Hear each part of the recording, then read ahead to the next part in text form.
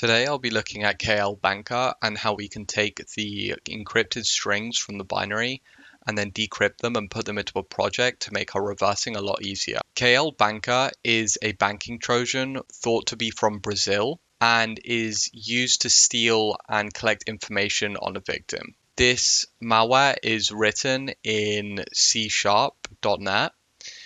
So we'll use dnspy first to take a look around the project. The malware comes in the form of a binary that is a DLL. The exports of this DLL are seen here, such as A and B. These can be run by a loader to determine which functionality should be run first.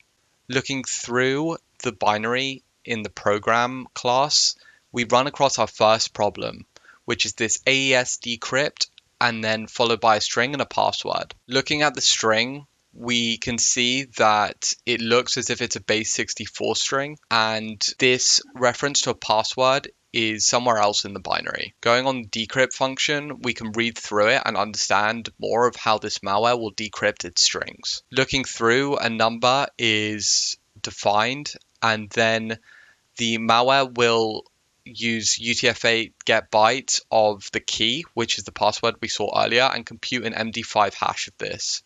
This will then be put into the key buffer. After this, it'll populate the IV of the decryption function with an array, which is populated with 16 0 bytes. Once the IV and the key have been populated, the malware will then read in the input and use base 64 string decoding on that input, which will then be put into a buffer and used within the decryption. After all this is done, a new byte stream will be created and the decrypted text will be populated in this byte stream, which is then turned into UTF-8 string and returned. Going back, we can find the password to this Aes decryption function by following this reference here. And we can see that the password is 1234.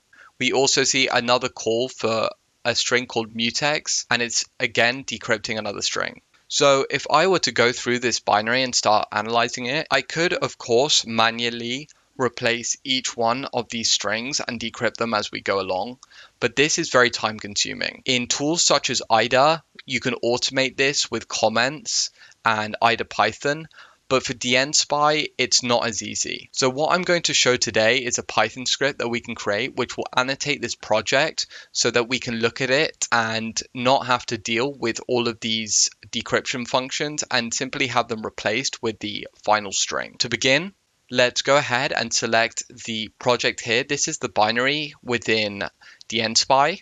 Ignore all of these other imports. We're simply concentrating on this. So I've clicked on it and we can start by exporting to a Visual Studio project. I've exported the project and we can see it here. Yes, this is a Visual Studio project, but I'm not going to be using Visual Studio for basic code analysis because I see it as quite a bulky program, and I'd rather opt for more lightweight programs such as Sublime Text. In the export, we see exactly the same kind of output that we saw within dnspy, but now all of the files have been exported into individual .c# files, which allows for us to go ahead and start replacing each of these Aes decrypt calls with the decrypted string. To do this, I'm going to write a program in Python that should be a one-click solution for these kinds of projects. So I've created a skeleton of a file here, which simply just has a function of main. It'll take an argument of the path to the folder we're looking for and then go through each of the files recursively through this folder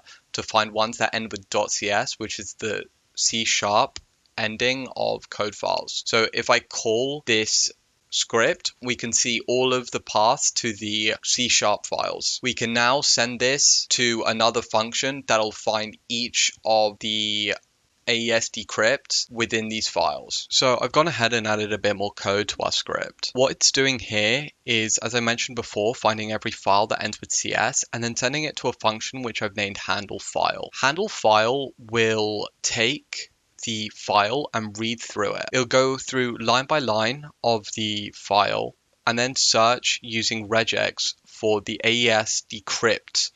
So this is quite a simple regex. All it's doing is simply going and looking at each line, looking for Aes decrypt, and then I've defined a matching group here in between the quotes within the function call. So it will get any string that is between these two double quotes. What's good here is that we can match the full function call for replacement later, but we also have a group defined within the string, so I can extract out the string that's being decrypted. Once it has found a match using this regex, we can print out the string that's being decrypted and then call our Aes Decrypt function. I copied and pasted an Aes Decrypt function off of Stack Overflow and modified it a little bit to suit our needs. In the Stack Overflow answer that I had previously found, the user was using SHA-256 to encode their key. But as we saw in the malware, it's using MD5 instead. So I've changed that call from SHA-256 to MD5. Besides that, there weren't any other massive changes that I needed to do to my script, and it worked straight off the bat, which is very good. Regularly have issues with implementing some of the encryption that malware uses, so I'm very happy that this was quite easy. So after we've extracted the string from the function call, we can then send it to this Aes Decrypt function. If I run the script, we can see the output of this script. We can see here the initial encrypted bytes and its decrypted string. Going through it, we can see lots and lots of different strings that can all be very interesting for analysis. There's quite a lot of calls to this function, but earlier I saw mentions of banks such as Santander and so on. Now that we can successfully decrypt strings, let's replace all of the calls to this function with the decrypted string so that it can become much easier for analysis. So I've gone ahead and finished up the script now. I've changed the handling of the results that I've found, and what we do is we populate the results list with first the complete match of the call to Aes Decrypt, along with the decrypted string that is from the regex match. After this results list has been populated, we then reopen the file that we're replacing in and read all of the content. This, instead of going line by line, will give me a string which has the complete file content, and then using this we can go through each of the replacements, and for each result that we have the regex match and the decrypted string, we can then replace the call to Aes Decrypt with our decrypted string. I've enclosed the decrypted string in quotation marks so that if you were to open this up in something like Visual Studio, the output won't be messed with, because some IDEs will see a string that isn't enclosed with quotation marks and start having issues with it. After this is done and all of the replacements are completed, we can then write our replaced file data into the original file. And I've added a print statement here just to show the amount of replacements we've done in the file. So this is one of the files that we'll be replacing. Going through it, we can see a lot of calls to Aes Decrypt, and what we hope to see is that this call here gets returned with the correct string. I can go into my command prompt and call the string, and we can see the output here. It hasn't replaced anything within some of these serializers, but if I scroll up to the files that do contain the calls to this function, we can see that it has replaced 13 calls in one of the files and a massive 76 calls in the Monte Carlo file. Also, this is the file that we looked at a second ago, and you can see that it's replaced 13 calls in it. If I go back, you can see that the file has updated and we have the correct strings populated within our source, making analysis of this malware lots easier.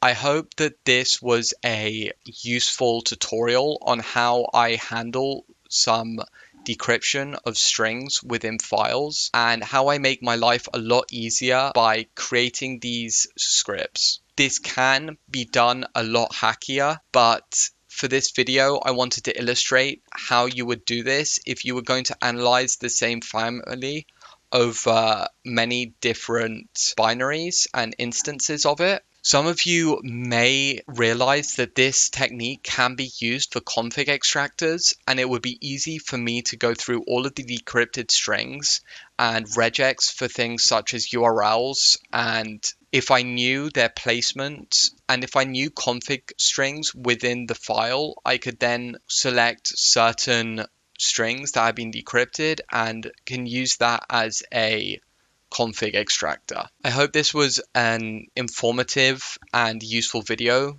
for all of you. Thank you so much for watching until the end. Until the next one, goodbye.